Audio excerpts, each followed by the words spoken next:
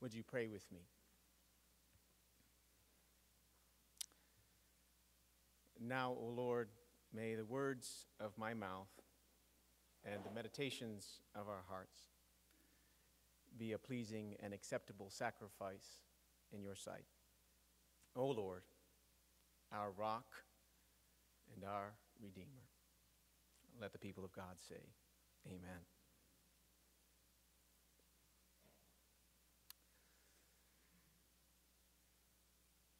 On the wall in my office at home hangs a cartoon picture that is meant to remind me of an important truth. In the picture, you see a dragon resting its back against a tree, having just enjoyed a delicious meal. And the dragon is flossing its teeth with a knight's lance. You see armor scattered about on the grass. You see the shield not too far off in the distance, and long off in the distance you see a castle. And it becomes evident that the dragon has just enjoyed what one might refer to as a night kebab. And it's not just the picture, it's the caption that captures my attention, especially since I've served in churches and since I'm speaking now to seminarians. The caption reads as follows: no matter how hard you work, no matter how right you are, sometimes the dragon wins. And that might sound a bit strange to hear a Trinity professor confess and even admit that sometimes the dragon wins. I do not mean to sound disrespectful or defeatist when I say it. Rather, what I mean to do is I mean to sound real. I mean to tell the truth about life and ministry in a fallen world. When faced with a choice between being romantic and being real, this text compels me to choose to be real. No matter how hard you work, no matter how right you are, sometimes the dragon wins. See, life has a way of disrupting our plans, disrupting your plans, disrupting my plans. So often there's a gap between our plans and the way things really are. I think of that theologian Mike Tyson who liked to say everyone has a plan until he gets punched in the mouth. See, there is that gap that is so difficult to close, the gap between our plans and the way things really are. For example, when you started at TEDS, you were planning to get a 4.0 GPA, but there's a gap between your plans and the way things really are. When you had your Greek midterm or Hebrew midterm, you were planning to ace it, but there's a gap between your plans and the way things really are. I know that when 2017 began, I was planning to lose 10 to 15 pounds, but there's a gap between my plans and the way things really are. If I might get more serious for a moment, you were planning to have enough money to make it through seminary.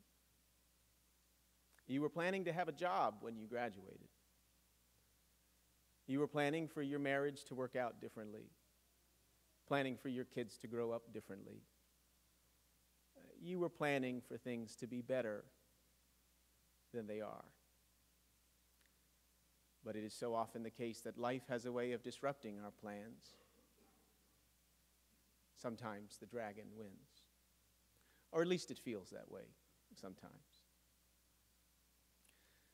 I think that if there's anyone who understands what it's like to feel this way, to feel discouragement, to feel disillusionment, and even to feel despair, it's Jeremiah.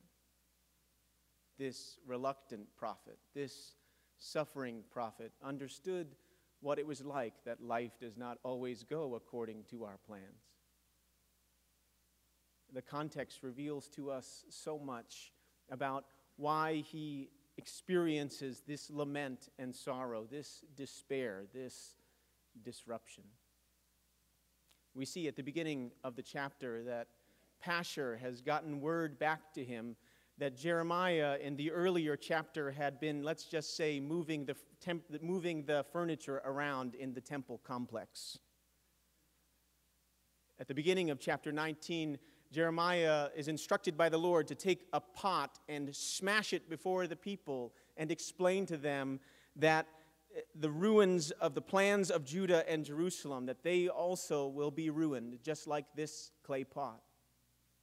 In the second half of chapter 19, beginning at verse 14, Jeremiah gets up in the court of the temple of the Lord and explains that the Lord will visit judgment upon his people for their stiff-neckedness, for their disobedience.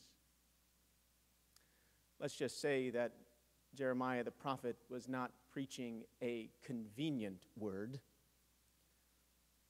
Word gets back to Pashur the priest that Jeremiah the prophet has been stirring up trouble in the temple system. And so we read at the beginning of verse 2 that Pashur the priest had Jeremiah the prophet beaten and put in the stocks in the upper gate of Benjamin at the Lord's temple. Beaten up, put in the stocks. Now, when we picture stocks, we might picture something in particular. Some commentators think that it was some sort of rack on which he was twisted and contorted. Notice that he has made a public spectacle out in front of the upper gate of Benjamin. Pashur the priest is not too happy with the word that Jeremiah has to preach. You see, it takes courage to preach the truth, courage to stand up, to speak truth to power. It takes courage to stand up for God. But Pashur won't have any of it. He's not particularly interested in this sort of message. So Pashur has Jeremiah beaten and put in the stocks at the upper gate of Benjamin. You know, I find it curious that the threat to Jeremiah's life does not come from a pagan king, but from a powerful priest. Isn't it interesting that it comes from inside the religious establishment instead of outside of it? What you see two different ministers with two radically different visions of ministry coming into conflict with one another. Pashur, the priest, more than likely is more interested in conserving and preserving the status quo, the way things are. Whereas Jeremiah the prophet is more interested in uprooting and tearing down the way things seem to be. So you have two different ministers with two radically different visions of ministry coming into conflict with one another. It's a good thing that ministers with different visions of ministry don't butt heads anymore like they used to in the Bible. Now, if we pause just for a moment and reflect on Pashur's ministry, we cannot overlook its dangerous implications for today. You see, it's much more difficult for you to speak truth to power when you enjoy the trappings of power. It's much more difficult for you to critique the system when you reap the benefits of the system. How treacherous it can be to genuflect before powers of an age that is passing away. How dangerous it can be to advance our agendas and forget about God. How swift is the declension from a ministry of influence to participation in collusion? Gardner Taylor puts it this way: whenever corrupt religion and crooked government collude, Jesus Christ is crucified all over again.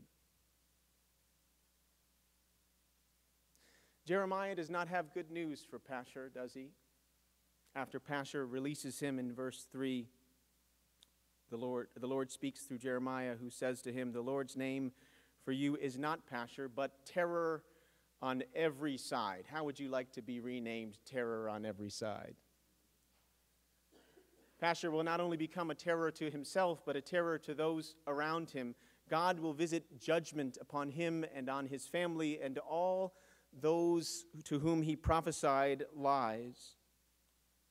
The king of Babylon will come and carry them off into exile and carry the people off into exile, along with all of the products, all of the valuables, all of the treasuries of the kings of Judah. No, it's not good news for Pashur the priest. And it's not good news for anyone who genuflects before powers of an age that is passing away.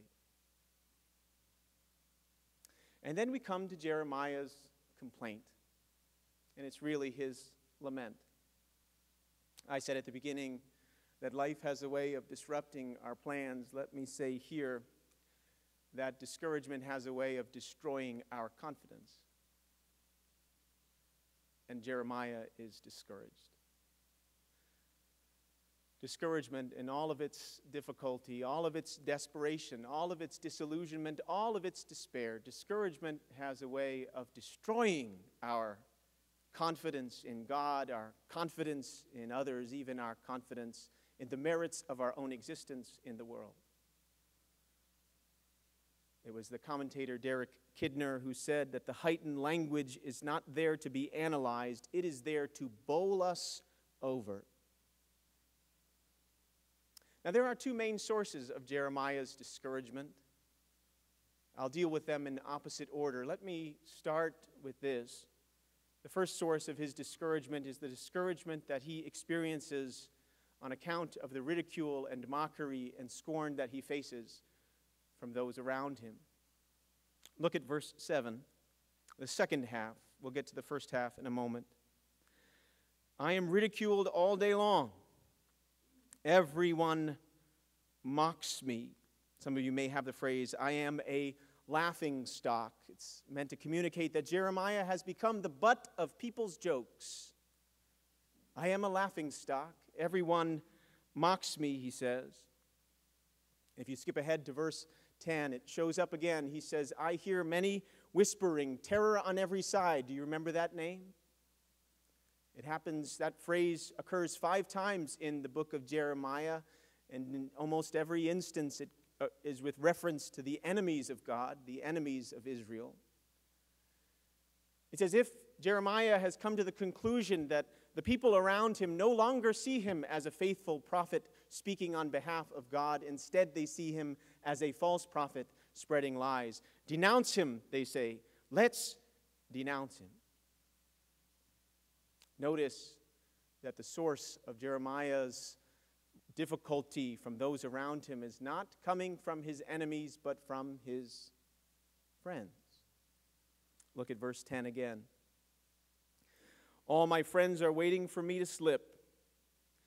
Some of you might have are watching for my fall. It's this idea of halting or stumbling or tripping. They are saying, perhaps he will be deceived, then we will prevail over him and take our revenge on him. With friends like these, who needs enemies? All of my friends are waiting for my fall, watching for my foot to slip. Jeremiah faces discouragement because those around him insist on ridicule and mockery and scorn. Remember that when he was put in the stocks, he was made a public spectacle, so that all would take heed, so that all would be warned that this is what happens to prophets who move the furniture around. But that's not the only source of his discouragement. There's a second one that I think is far worse. If you look back at verse 7, Jeremiah says, you deceived me, Lord, and I was deceived. You overpowered me and prevailed. You see, we know intellectually that if God is for us, who can be against us? But sometimes viscerally, in the raw emotion of human existence, we wonder if God is against us rather than for us. Those verbs there, you deceived me, you overpowered and prevailed against me. Some of you might have, you seduced or enticed me. It's this idea of being violated, of being assaulted by God.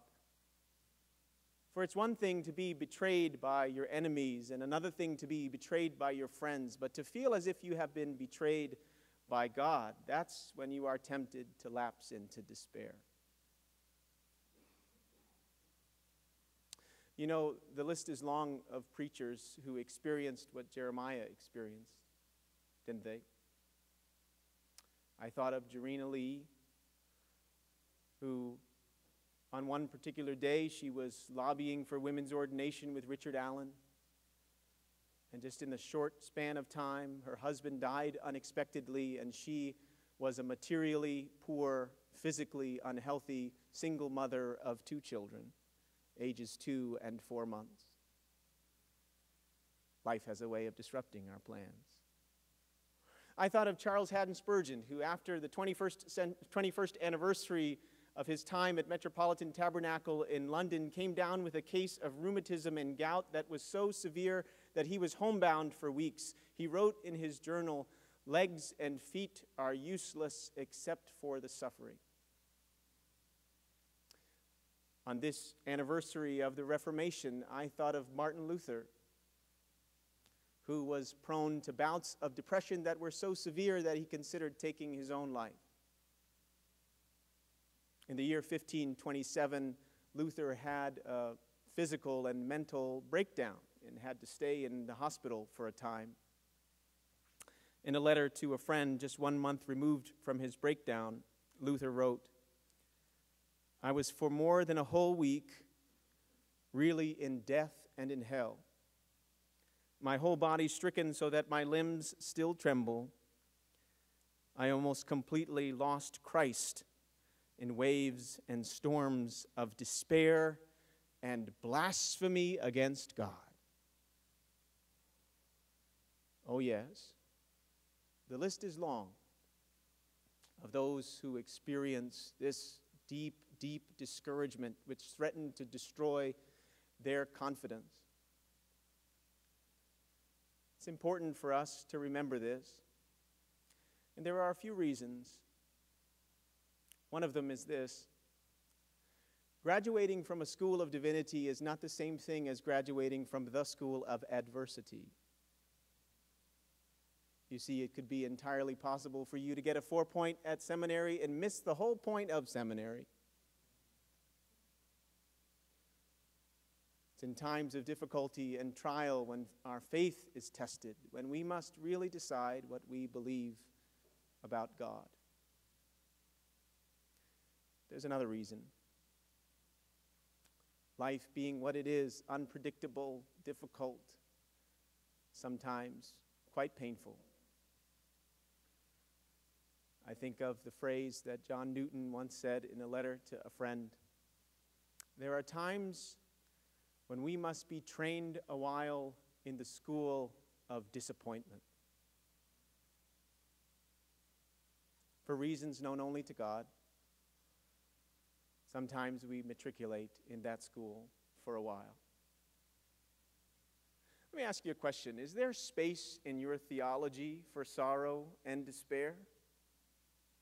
Is there space for lament and complaint?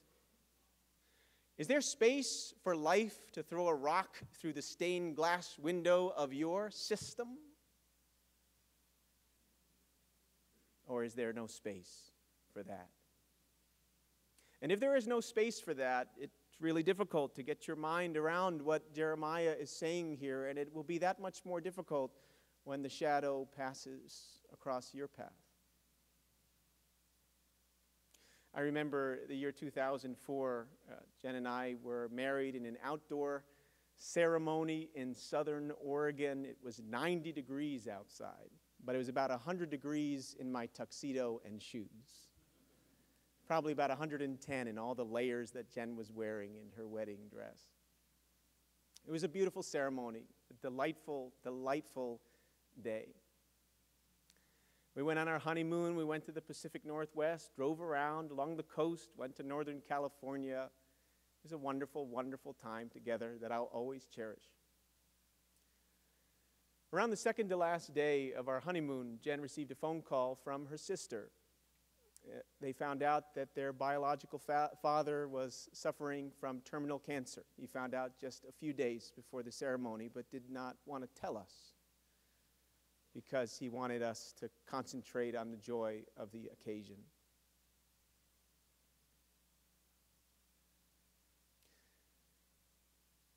About 6 weeks later, we moved to Scotland, where I began a one-year degree program and Jen called her dad several times a week, checked in with him, asked him how the chemo was going. He was told that he would have 3 years with treatment and 1 year without treatment, so of course he chose treatment. She would call him, check in with him, spend time with him on the phone, and ask how he was doing. We even bought plane tickets in order to visit him in Puerto Rico over Christmas break. We were going to be there for 2.5 weeks. But as sometimes happens, our plans don't always match up with the way things really are. We got a phone call in early November letting us know that he had passed, just 4 months after diagnosis. So we flew down to Puerto Rico. We spent some time with the family there, went to the funeral. We went back to New Jersey, spent a little time with my folks, and we realized that we hadn't been to church in a couple of weeks, just with all of the wildness and commotion and disruption. We hadn't been to church. It had been a while since we had been. So we went to the church where I grew up, and we had a chance to worship there. And everything was going fine. Everything was great until the choir got up and sang the offertory. They sang a song called "There Is a Balm in Gilead." This is an old spiritual. I'll just read a few lines. There is a balm in Gilead to make the wounded whole. There is a balm in Gilead to heal the sin-sick soul. Sometimes I feel discouraged, and I feel my works in vain. But then the Holy Spirit revives my soul again. At that moment, as tears were rolling down our face, we were reminded that even in the dark night of the soul, even in the storms that rage against us sometimes, that even then, there are reasons to choose hope. What does Jeremiah see as he gazes out in this scene that begins with him in the stocks and ends with him cursing the day that he was born? Did you notice that? What does he see in the midst of his trial and tribulation as he finds himself caught in the crucible of affliction? What does he see? Here's what I think he sees. The God who calls us is stronger than the stocks that grip us. I want you to look back at these verses one more time. And I want you to notice that even though the night is dark and the clouds have gathered, that there are these little rays of hope that Jeremiah holds on to even in the midst of his suffering. So we start with verses 7 through 9. Yes, Jeremiah says that he has been deceived by God, assaulted, violated even. Yes, he knows that he has become a laughingstock, that everyone mocks him. Yes, he knows that the word of the Lord has brought him insult and reproach all day long. That's the end of verse 8. But I want you to look at verse 9. But if I say, I will not mention his word or speak any more in his name, his word is in my heart like a fire shut up in my bones. I am weary of holding it in. Indeed, I cannot. Now, some preachers like to use this verse to romanticize the glory and grandeur that is preaching. But if you look at it in its context, and you look at some of the uses of the expression, especially in Jeremiah 6, it's meant to communicate more of a sense of urgency and burden, and at least in Jeremiah 6, the context of judgment. So it's not about being romantic and regal, it's about being raw and real. What does Jeremiah come to see, and what must we come to see? The mission of God matters more than our disrupted plans. Did you hear it? The word is in my heart like a fire. It's like a fire shut up in my bones. Indeed, I'm weary of holding it in. I cannot. There's an urgency there. There's a conviction there. There's a realization there that the mission of God is bigger than any one individual person. It's much bigger than how any one person feels at any one particular point in time. It's a fire shut up in his bones. Now that's a burden to preach, isn't it? It's this burden to preach that causes the Apostle Paul to say in 1 Corinthians 9, "Woe to me if I do not preach the gospel." It's this burden to preach that causes Stephen to stand before the Sanhedrin in the book of Acts and to say that the Lord Jesus is the one who the patriarchs longed for, who Moses spoke about, who the prophets predicted, even in the face of death. It's this burden to preach that caused the Lord Jesus himself, the Scriptures say, to set his face like flint toward Jerusalem. And it's this burden to preach that causes us to keep saying yes to God. His word is in my heart like a fire shut up in my bones. I am weary of holding it in. Indeed, I cannot. That's the first ray of hope. But there's a second ray of hope. It's in verse 11. Jeremiah has just said that people have renamed him terror on every side. He has just said that even his friends are looking for him to fall and hoping that they will prevail over him and take revenge on him. But I want you to notice what he says in verse 11. But, I love the use of that word in Scripture. But the Lord is with me like what? Like a mighty warrior. So my persecutors will stumble and not prevail. They will fail and be thoroughly disgraced. Their dishonor will never be forgotten. Lord Almighty, you who examine the righteous and probe the heart and mind, let me see your vengeance on them, for to you I have committed my cause. There's that conviction again. That imagery that the Lord is a warrior, that's rich imagery in the Old Testament. In the Song of Moses, in Exodus 15, verse 3, Moses sings, "The Lord is a warrior, the Lord is his name." Sometimes the imagery is used to talk about how God will fight Israel's battles, and other times it's used to talk about how the Lord will fight against Israel for its disobedience and rebellion. But there is another use, a more eschatological use, that there is a Lord who will one day make things right, a Lord who will one day set right what has been wrong. Jeremiah understands that this God, the one who is the warrior who fights for Israel, is his God, his mighty warrior. Notice the phrase again, the Lord is with me like a mighty warrior. That means that Jeremiah has come to the realization, even in a passage that begins with suffering and ends with suffering, he's come to the realization that even in the storm there's a bright ray of hope. For the Lord is with me like a mighty warrior, he says. He fights my battles. He comes to my rescue. He comes to my aid in the face of discouragement and despair. He's with me, Jeremiah says. I want you to notice what happens next.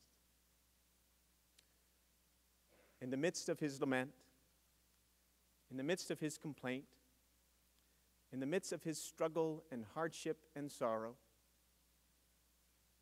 Jeremiah worships.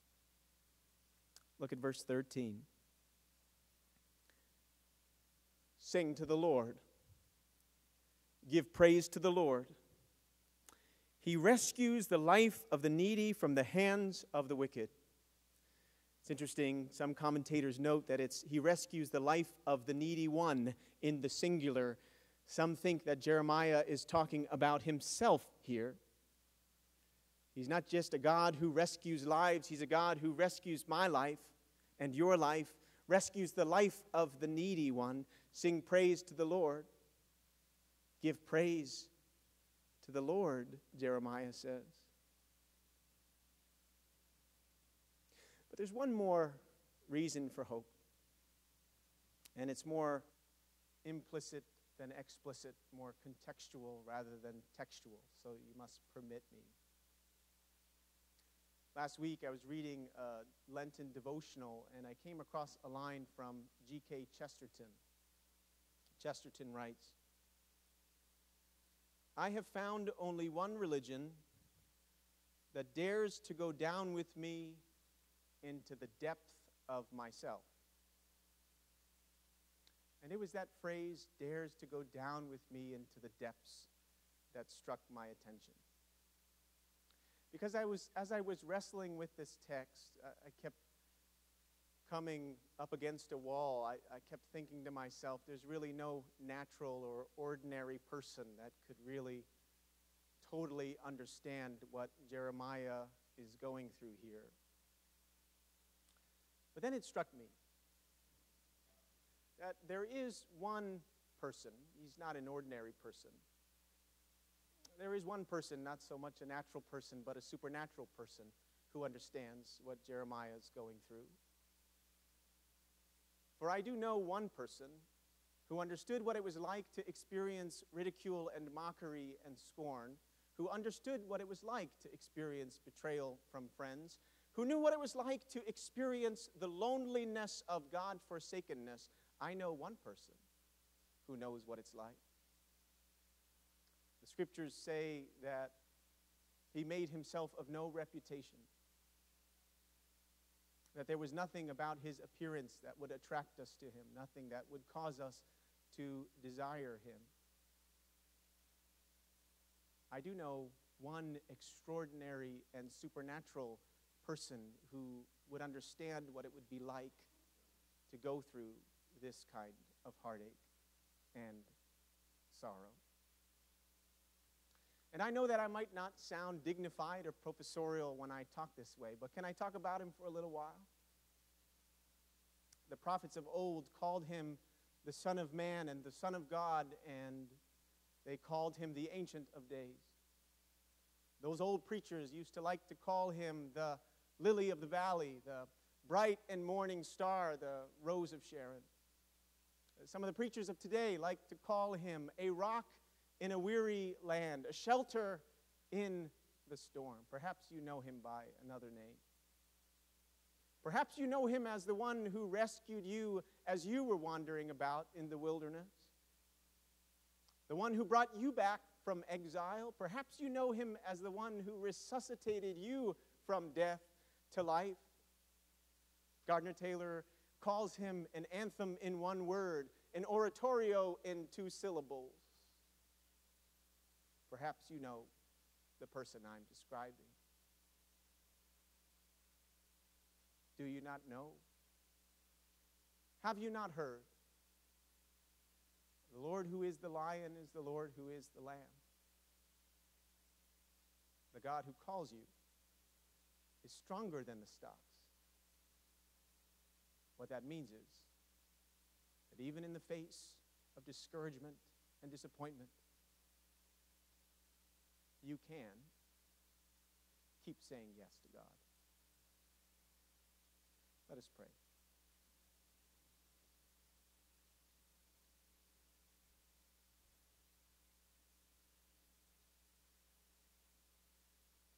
You are the God who finds us. You are the God who meets us. And you are the God who understands what it's like. Thank you, Lord Jesus. Thank you for the privilege that's ours to have a Savior like you, one who endured the stocks so that we might be set free from the stocks. Thank you for your love, for your grace, and for your mercy, which goes before us, which holds us up and sustains us, and which reminds us, even in the face of sorrow and despair, that there are plenty of reasons to choose hope. Though war break out against us, even then will we be confident. Though an army besiege us, even then will we trust in you. Think of the words of the psalmist, when my foot was slipping, your love, O Lord, rescued me. Thank you for being our rescuer, for being our deliverer. And thank you, O God, for being a God who comes to our aid. For we pray these things in the strong and precious name of our Lord Jesus Christ. Amen.